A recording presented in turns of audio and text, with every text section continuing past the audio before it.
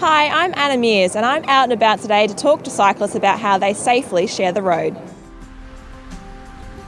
My name's Peter, I'm 48 years old. I've been riding for about 3 years now. What do you enjoy about cycling? Well, it gives you the opportunity to get out there and keep fit and also socialise with your friends. I'm studying for my PhD in clinical psychology, and so I love riding because it just, takes me out of the stress from uni and clears my head. What are some of the things that you do as a group to stay safe on the road? Like any cyclist, we've had a few near misses, but I think cycling, you've got to be aware. You just got to be aware all the time.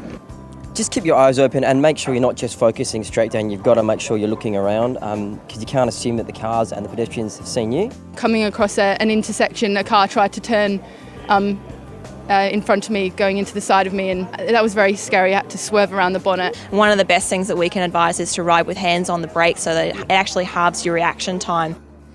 I'm Anna Meares, reminding you to scan the road ahead, never assume that you've been seen, and as most accidents occur at intersections, try to gain eye contact with drivers. But most importantly, be safe, be seen. Get more of my safe cycling tips at mac.sa.gov.au.